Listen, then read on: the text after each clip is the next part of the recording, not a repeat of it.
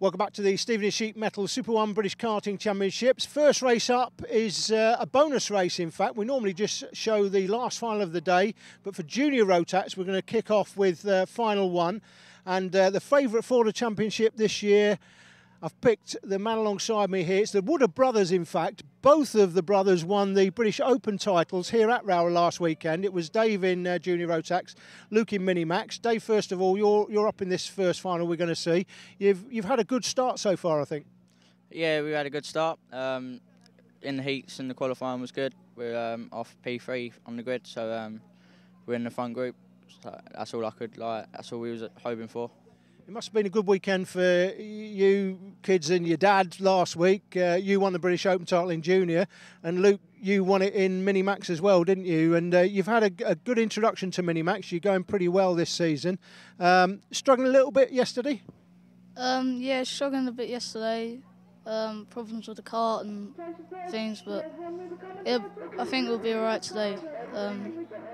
OK, boys, well, Dave, you're up first, and here's that Jnr Rotax race.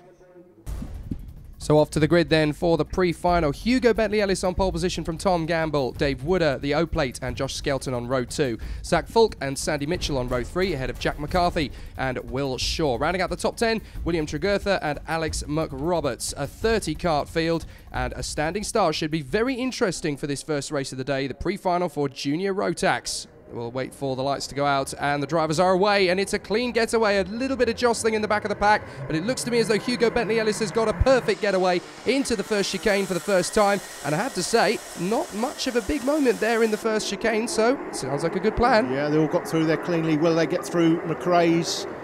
Loading into McRae's, and that's caught out Max Bird, the 12 kart 45. Rory Smith is involved. 25 Darren Keane from the USA. That's a long trip from the USA to get punted off on turn 2. Yuri Vips was involved, and so was Max Timmermans, the Belgian driver. It's Bentley-Ellis out front in the early stages, though, Jake. Good start. Yeah, a little bit of a clash at McRae's, but considering what we've had in the past, that's pretty good going, really, for the start. And Bentley-Ellis is being hassled all the way here by the 43 of Josh Skelton, really starting to put him under pressure here. And it looks like a move for third position as well. Looks like Wooder up to third.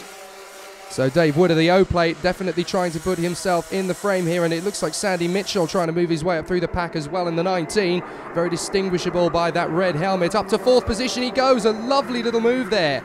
You must be colourblind, Jake. That's orange, I'm absolutely certain of it. There he is, easy to pick out Sandy in that orange helmet. Very easy indeed. Place is being made up through the hairpin. Alex McRoberts on the 60 kart. Was in Junior TKM last year as a rookie. Oh, a little bit of a punt on the back there. He just mistimed his braking to the 43 of Josh Skelton, and Hugo Bentley-Ellis got a little bit of a punt into the top corner there up at the stewardesses. He was lucky to get away with that one. Through Sunny Bend up to the final turn on the track, Paddock Bend, and here comes Wooder for second. Wooder's up to second. Looks like Mitchell's gone through as well. Yes, Mitchell's going through as well for third position. Brilliant stuff off the final bend, and it looks like now we've got a 5-way tussle, 6-way tussle for the lead here as they make their way up to McRae's once more. Hugo Bentley-Ellis is going to have to watch his back here because the chasing pack are right on it. Great new pictures from these low-down cameras. We've got one through the final turn and one through the chicane. And is Sandy Mitchell, kart 19. Super 1 vice champion, British Open champion in Honda Cadet in 2012. So got a lot of pedigree, has Sandy, and comfortably in third place. Close enough if good enough. And again, as I've said before, we know that he is. Yeah, we just saw Connor Hall making a move into Ardales at the last part of the lap. Good charge there from Connor Hall, but he's got a long way to make up if he can want to get himself into the top 6. Mitchell swarming all over the back of the O-Plate Wooder as they go through the final bend and onto the main straight once again. This is a great battle developing here, and they're slowly starting to lose touch of the men in the battle for fourth place. Mitchell hovering over Wooder. Wooder going for the move on Hugo Bentley-Ellis, and he's made it through, and Mitchell's made it through as well. So Dave Wooder, the O-Plate, goes into the lead.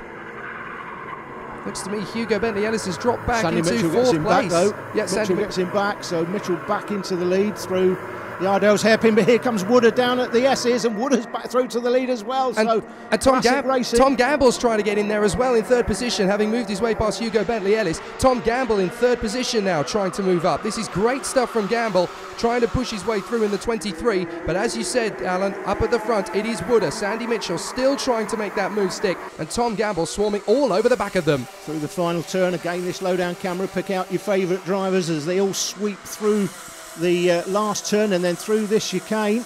This is the reason partly why we've had standing starts this weekend. This chicane just 50 or 60 metres or so beyond the start line, and from what we've seen so far this weekend in the heats leading up to this first pre-final, it seems to have worked. Ooh, a lovely little move there on the front. Again, Connor Hall making the sweeping pass and several drivers going through with, I think that was the move made on the 60 of Alex McRoberts falling backwards down the field. 2 or 3 places there. That's what happens in this world. You make a move and the man who gets caught out by it loses momentum and 2 or 3 sweep by. Yeah, and Hugo Bentley-Ellis looks like he's lost a load of places since the start. He had the lead early on, but see if we can pick him out. Well, Wooder and Mitchell have just driven away from the rest of the pack. They've checked out. They're going to fight the battle on their own. Yeah, 32 kart going through the picture. You can just spot him. So he's lost a load of places there, hasn't he? And up the move on to 3rd position. This is a great move from Josh Skelton as he makes the move through. Yes, he does. And I think, is that the 81 going with? No, it isn't. Sorry, it's the 7 going through, I believe. Well, it's 81, Jack McCarthy. And there he is, and gets a switch back on the pair of them. Tregertha there, the 71 kart, just make out William, the KR Sport driver. And still this battle rages between Wooder and Mitchell, with Gamble still in 3rd position. No, sorry, it isn't Gamble, is it? It's Josh Skelton now in the 43, trying his best to get away from the chasing pack. And it's anybody's guess for 5th position at the moment. It's a great battle royale out there. Yeah, Jack McCarthy, the 81 in 4th place. Nice to see Jack back at the pointy end. And there is Bentley-Ellis making up a place through paddock. They sweep past the low-down static camera, and the static camera in the chicane as well. And it was a move on William Tregertha. He got another opportunity on. But look, all of a sudden, we've got Josh Skelton in the 43.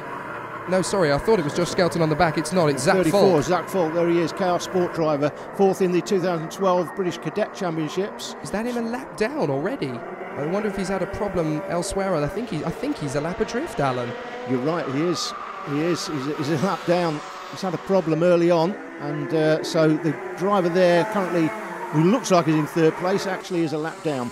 Well, a little further on into the race, and this battle between Dave Wooder, the O-Plate, and Sandy Mitchell, the 19, still going strong, with Zach Falk right behind them on the road, but a lap adrift in the timesheets, and that's actually creating a nice little buffer for the pair of them. They can just duke out this battle on their own, and the battle for 3rd position nowhere to be seen as far as challenging for the victory is concerned. It's almost all over. Yeah, Zach Falk is the blocker between 2nd and 3rd, certainly. So Wooder and Mitchell out front, then McCarthy, Skelton, 14's Connor Hall. Then comes the 55 card of Sam McKenzie, then Hugo Bentley-Ellis just in behind them. That just shows you what can happen. I mean, Hugo Bentley-Ellis was out in front right at the start of this. All it takes is a little bit of momentum to drop off, and you just end up falling backwards down the field, Alan. Yeah, 6th place at the moment for Hugo's at 6th. I think it's 7th now, so 7th, he really is dropping back all the way, and oblivious to it all. These two still battling away at the front as they make their way through Iredales and down the straight towards the stewardesses once more. I think Mitchell might be lining him up here. Yeah, it's a great move by Sandy Mitchell there. Sandy knows this circuit really well, from Scotland obviously, Sandy. Well, and has raced over the years at Rowrah quite consistently. Well, this is one of the oldest battles in the world, isn't it? This is the Saltire versus the George's Cross. This is Scotland versus England, and they are really reaping it up this circuit at the moment through the final bend. I don't think Dave Wooder, the O-Plate, is finished yet. He's got a good opportunity here.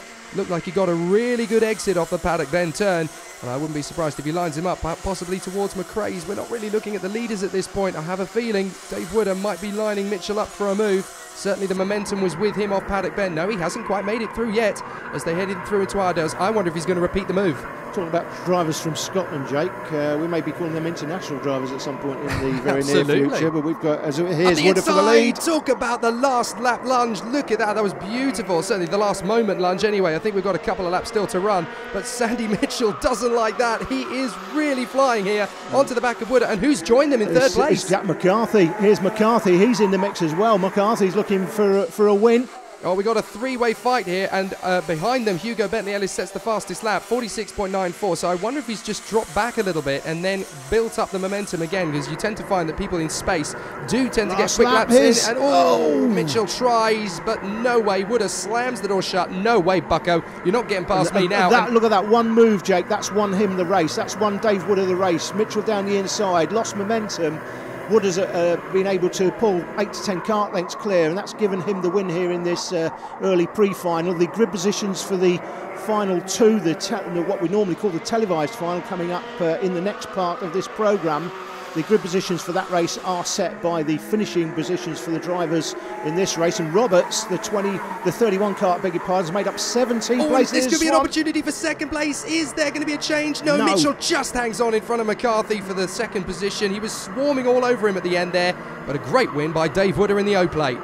Grid positions for final two coming up after the break are set by the finishing positions in this pre-final. It was Wooder that took the win from Sandy Mitchell in second place, the 19 kart, and Jack McCarthy was down in 10th place at one point and came through to challenge for the podium in the end. Don't go away, final two coming up.